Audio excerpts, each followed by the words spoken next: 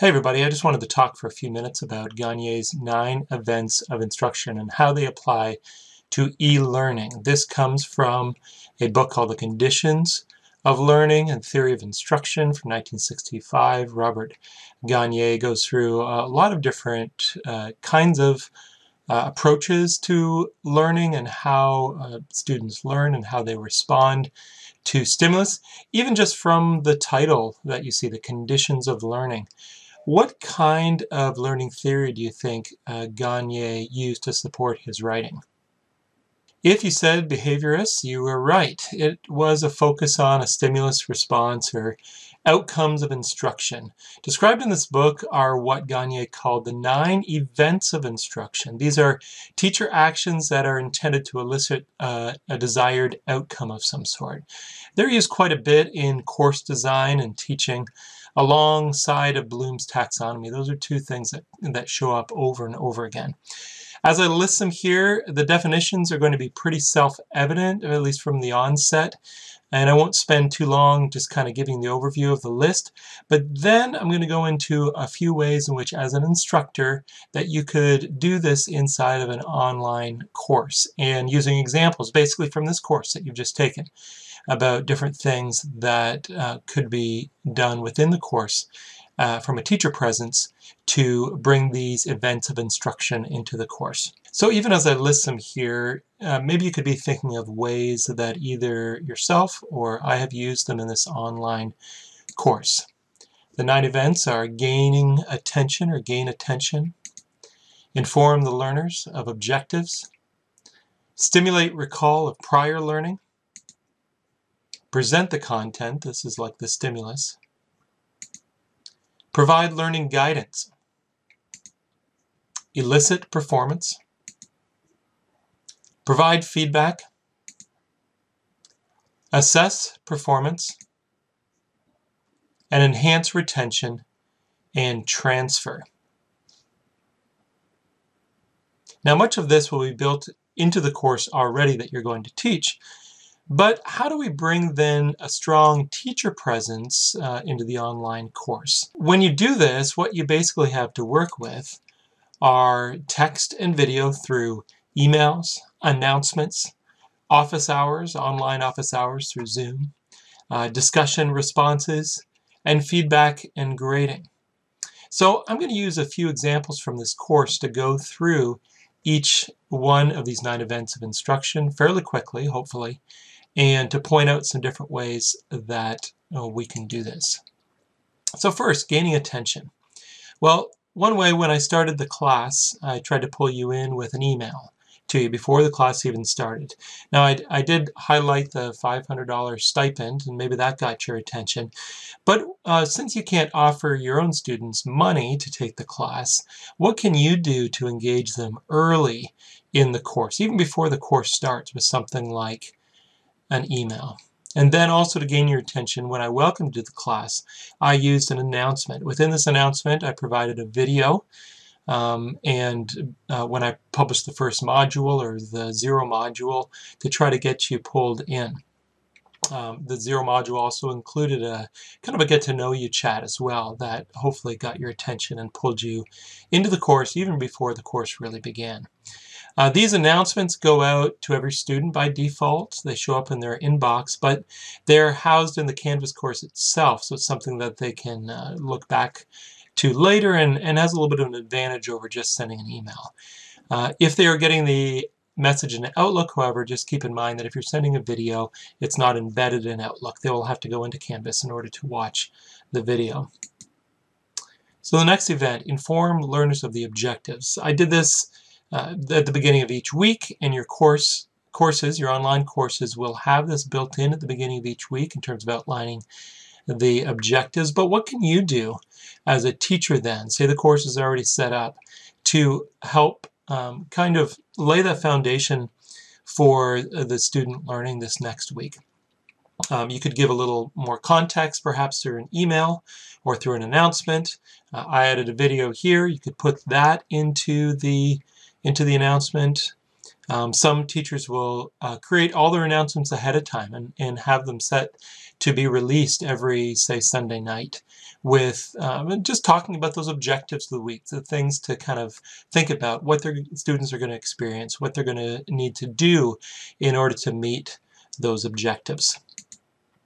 Number 3, stimulate recall of prior learning. I tried to do this before each content, talk about what we learned the prior week, how it fits in to the current week content, and how it often fits into the final assignment, which for us was the manifesto.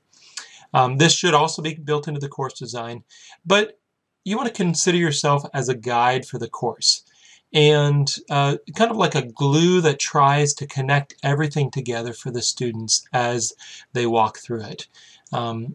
When you're looking at the course yourself, take a student perspective. Think about what connections need to be made for them. What would be helpful? What gaps are there? How can you connect then the content to their own experience? What ways can you take information from the previous week and draw it into the current week? 4, present the content. This is the main content, the stimulus. The bulk of this, again, will be built into the course, so we won't spend much time on this. We'll just think about kind of ways in which that you can also connect the students into this content. You need to be immersed in the content yourself in order to do this, of course. And then provide learning guidance. This is another point in which the teacher presence can come into the online course. What instructional support do you need to give to the content? Is there any spotlighting to be done? Something like, look here, don't miss this paragraph, make sure you read this part. How will you do this? Through an email message, through an announcement, a just-in-time message. This is also a great time to make the content current with maybe a message like, hey students, I saw this in the news this week, or have you seen this video? Even funny videos sometimes can connect into the content and keep the students focused on the things that they should be focused on. Number 6, elicit performance. And this is really the practice part. You're trying to elicit out of the students some sort of competence. Time to help the students internalize these skills. I tried to use the discussion posts as a place to practice, trying out the material before taking it live in a sense. Part of your job is to try to help the students go deep and confirm correct understanding. In discussions, you do it for all to see. You can ask students to elaborate or explain more. One thing is to be careful correcting in discussion posts unless you've already built some significant trust with the students. Shame is not a good motivator for eliciting performance out of your students. And 7, providing feedback. You can do this in the discussions, but you can also do it, of course, in the assignments and the quizzes. Anything that is created by this student, you can provide feedback. Now, I found these great examples of types of feedback that it could include from the Northern Illinois University Faculty Development Instructional Design Center. And types of feedback could include confirmatory feedback. This informs the students that they did what they were supposed to do. Corrective feedback. It informs the students the accuracy of their performance or response. This is more of kind of like a right or wrong kind of feedback.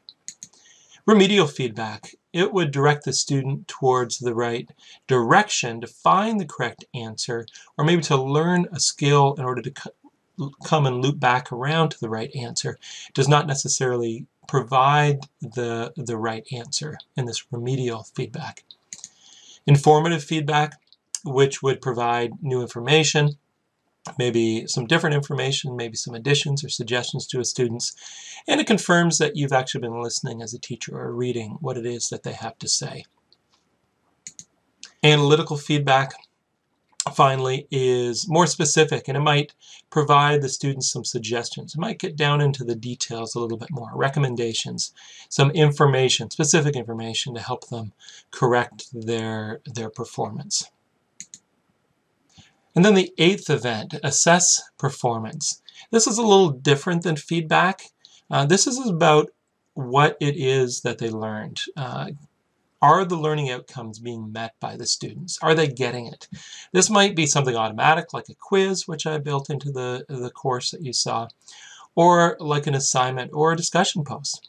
See how they're doing. Feedback comes into play, of course, but it might be more a matter of follow-up, maybe even individually with the student, or maybe with the whole class. If you do a quiz and nobody is getting it, then that's a sure sign that something is wrong, that you really haven't built into the course the kind of content that is needed for the students to achieve the objectives that you're trying to achieve. And you need this assessment part, because how else do you know if the students have met the objectives or not? And the final event, enhance retention and transfer.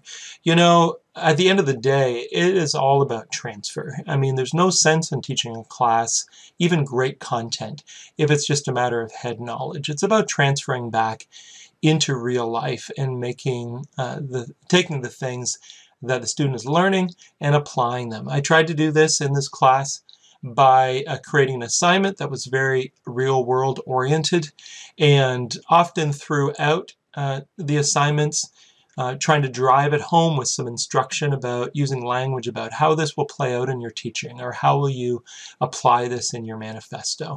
And you can do this as well in your social work classes. And of course, as social workers, you're practitioners. And so this is where it's super important to think about how this knowledge transfer is going to happen into real life. And these are the things that are going to make sense, as we know from our adult learning theories, to students. They're going to make the connection, and it's going to be important to them when they know that this is connecting into real life. And so you can do this through your emails, through your announcements, in different ways, through your feedback, to continually help the students think about how this is going to apply back into their real life. That's it. Here's some resources. Thanks for watching. See the slides below. Hope this was helpful as you embark on your journey in online teaching and as you guide other learners along the journey.